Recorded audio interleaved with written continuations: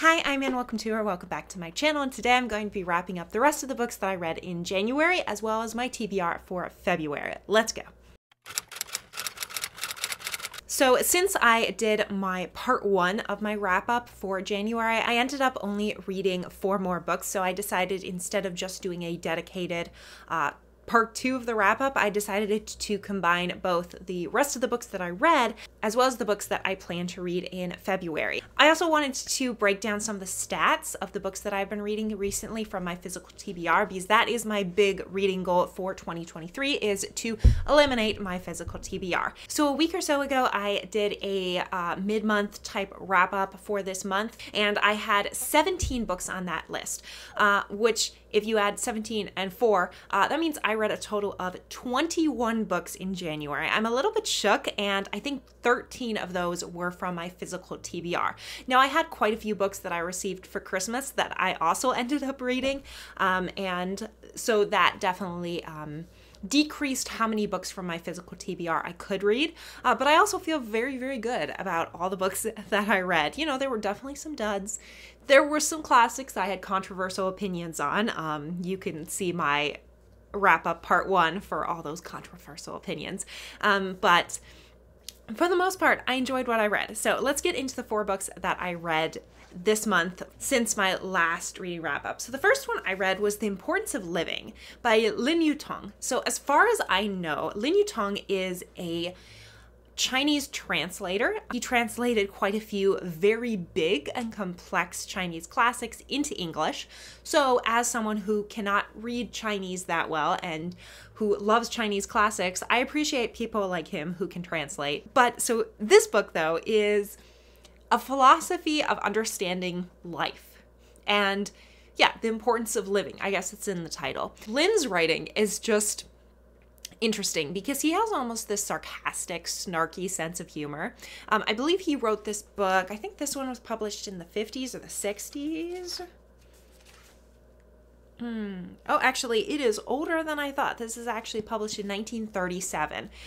So it's funny because he has a deep understanding of like more of an English culture, a lot of the Western philosophers, but he's also originally from China, so he has a lot of the understanding of more of Eastern philosophy traditions. So he kind of meshes the two, and so it's a very, very fascinating book to read because just his opinions, and I won't say I definitely agree with all of his opinions, but he was this was a really interesting book to read. I gave it 3 out of 5 stars because certain of his opinions I just didn't agree with, but I enjoyed it. The next book does not need an introduction. The next book is The Count of Monte Cristo by Alexandre Dumas. Dumas, as someone commented in my comment section. It's supposed to be Dumas, not Dumas, but I did a full wrap-up in this in, I think, my latest video, so I will link that down in the description for my full thoughts, but I ended up giving this 4 out of 5 stars. I really enjoyed it. It's a beautiful book. It is a lot to tackle, being 1,200 pages, but I thoroughly enjoyed reading it. All right, the next book I finished is Spacepaw by Gordon R. Dickson. The only book I've read by him is, I think, called The Horde, and it is one of my favorite sci-fi books that I've ever read. And so I picked up this book from like this thrift bookstore. I think I got it for like $1 because I wanted to read more of his books to see if maybe it was just that one that I really loved, or maybe I really love his writing. And this one, like, it wasn't the best. I ended up giving it 4 out of 5 stars, but it was a ride. It follows Bill, can't remember his full name, Bill Waltham. He is this engineer who is sent on this mission to this planet of Dilbia, which is inhabited by these kind of giant bear people. I think they're described as being like 8 or 9 feet tall. They are more tribal. They're not as advanced as, say, space traveling humans are in this world. But he goes there to teach them agriculture techniques. And when he arrives, he finds that all his human contacts are not there. One has been taken off planet after like being hurt, and the other one has been kidnapped or something by some of the Dilbian people. And so he ends up going on this crazy adventure, meeting these crazy individuals. I will say it's only a little bit over 200 pages, so the development of the science and the world and a lot of the characters just isn't there because you can't really develop characters that well in like 200 pages. But the humor and just the funny adventure scenes were just great, especially since I read this after finishing the Count of Monte Cristo, so it's kind of like the vast opposite because of how short it is and how light it is compared to a lot of the dense themes that are discussed in the Count of Monte Cristo. So it was exactly what I needed when I read it, and it was a lot of fun. I enjoyed it. And the last book that I read in January I actually received for my birthday, and that is The Aztecs, a new interpretation or something, or an interpretation by Inga Clinton. This one was interesting. This one was not at all what I was expecting. I was expecting much more of like an overview on Aztec culture, but instead it really gets into the nitty-gritty of understanding the society that was the Aztecs. So for example, one of the chapters, and I'm sure I'm going to butcher the capital, Tenochtitlan or something like that. Tenochtitlan? I don't know. But the capital city, like one chapter is just describing exactly the layout of the capital city, kind of socially, who lived there and things like that. And I absolutely loved it because it didn't just seek to understand the Aztec people at the time when the Spaniards invaded their territory. Instead, it sets out to more understand who exactly were the Aztec people, why they did what they did, their religions, their motivations, their way of understanding the world. It was fascinating. However, I struggled with this, and I really struggle with how a lot of people don't seem to realize that because, yes, we seem to be under the apprehension that the Spaniards invading South America was the reason why so many of these people, this civilization, not only this civilization, but others south of it, were eliminated, kind of. But this book never once mentions the diseases that the Spaniards brought to South America, which was the main cause of death among the Aztecs, because I personally think, yes, I know the Spaniards had like guns and technology that the Aztecs didn't have, but the Aztecs were in much larger numbers than the Spaniards. And I personally think they could have taken them on, I'm just saying, if the Spaniards had not brought pathogens that the Aztecs couldn't exactly fight against. So that was never mentioned in this book, which definitely downgraded it like a star for me because I'm like, at least mention that because I find that to be a very fascinating topic. So I ended up giving it 3 out of 5 stars. But still, the descriptions of the civilization and their religion and the different like gods, oh my gosh, they even have like a couple different pages at the end. Like one is a seasonal calendar, at the Aztec seasonal calendar, which was very cool. And then they have a Aztec pantheon that talks about the gods. Oh, I loved it. But yeah, just some of the things I thought could have been handled better. But I see myself, if I write a book that happens to be set around the Aztecs, this is a book that will be definitely a source for me to pull from. All right, so those are all the books that I finished in January. Now let's get to some of the stats of all the books that I read. So I started off this challenge of reading my entire physical TBR in 2023, actually in November, but I wasn't seriously doing the challenge at all. So like the first month I read a total of 6 books, and the second month I only read a total of 7 books. So I didn't read that many, and on average I should be reading about 11 books for my physical TBR per month to get all the books done by the end of 2023. But let's look at the stats of January specifically. So I started with 122 books. I started this challenge with 136, and I started January with 122 books and a total of 55,031 pages to read.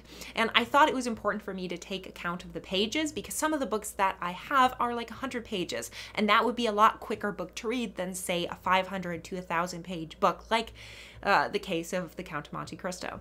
So I read a total of 13 books from my physical TBR this month, which takes my total from 120 Oh no, 123, not 122. From 123 down to 110. So I'm really near to the 100 mark, and I would love to get my physical TBR by the end of February down below 100.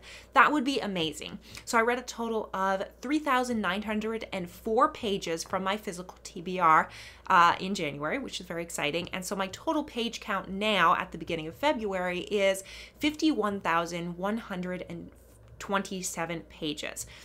So I start the beginning of February with 110 books to read. So let's see how many books I can read this month. So let's get to the books that I am currently reading. And the first two are actually from my physical TBR. The first one is The Betrothed by Alessandro Manzoni. This book I was actually hoping to finish today, but I think I'm going to get it done tomorrow, which is fine.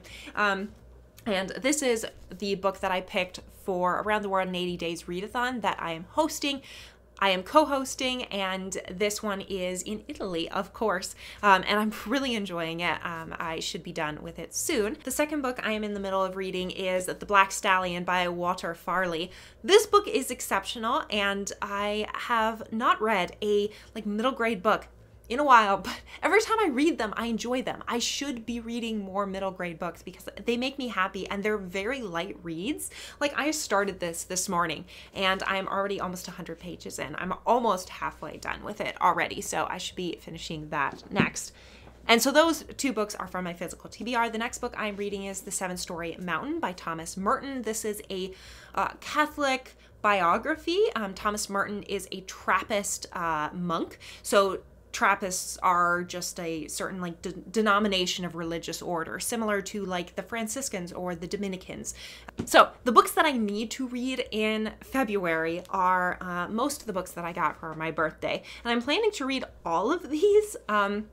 However, some of my friends decided to give me more books for my birthday, which I appreciate, but that means more books to read. So I may end up putting some of these over into March because it's not really fair to myself to, because I didn't really plan to have this many books, for myself to say, oh yeah, you failed because yeah, you didn't finish these books. But that just means I probably won't buy any books until after March. So the books I had in my birthday TBR my birthday book haul that I have not read yet. I have The Hero of Our Time by Mikhail Lermontov, and that one is a relatively short book, so I'm hoping to finish it quickly. Lost Illusions by Balzac. I am hoping to read this also semi-quickly.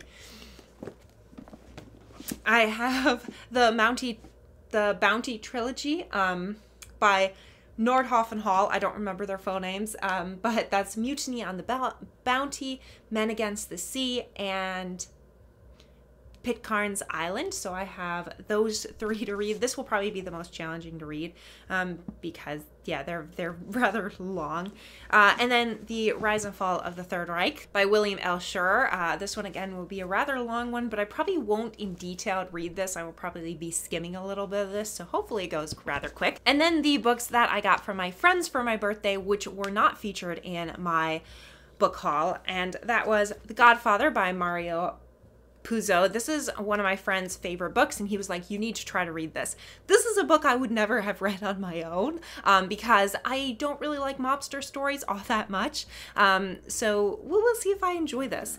And then I have these massive two classics to Ayn Rand. I have The Fountainhead and I have Atlas Shrugged. Atlas Shrugged is a lot longer than The Fountainhead, so hopefully I can finish these all relatively soon, but I am going to get them on audiobooks, so that should help me move through them quicker.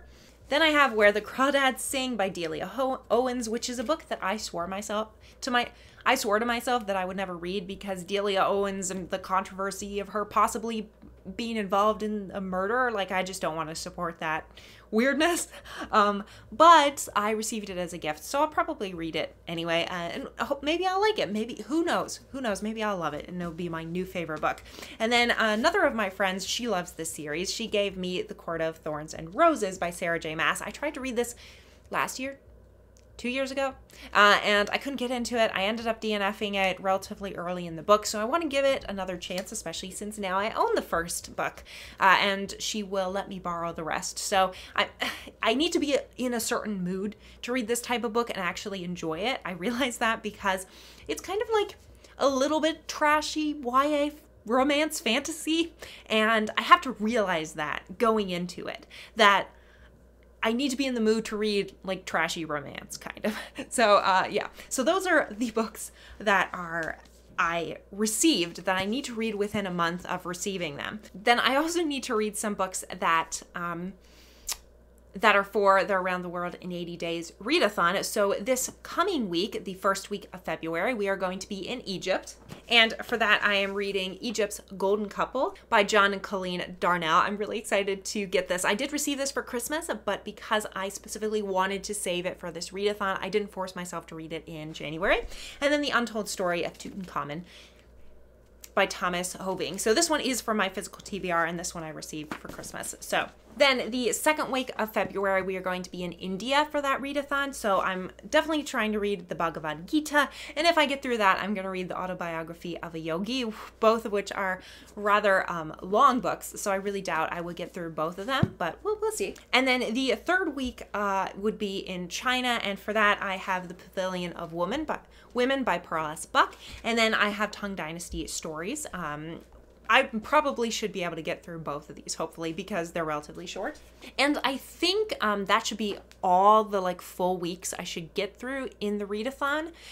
But just in case we do travel to Japan at the very end of February, I do have The Rising Sun by John Tulland, which is about Japan, and then The Origins of the Oriental Civilization. So all those books that I will be reading for that readathon specifically. And for the rest of the books that I will pick out from my physical TBR to read this month, I haven't picked out anything. I'm just going to like mood read whatever I feel like. I do want to try to tackle a big anthology because I do have quite a few big anthologies that I need to tackle this year. But for the most part, those are all the books that I'm hoping to read in February. Now looking at them, I realize just how ambitious my TBR is, but it's mostly because people keep giving me books as presents. So stop it, guys.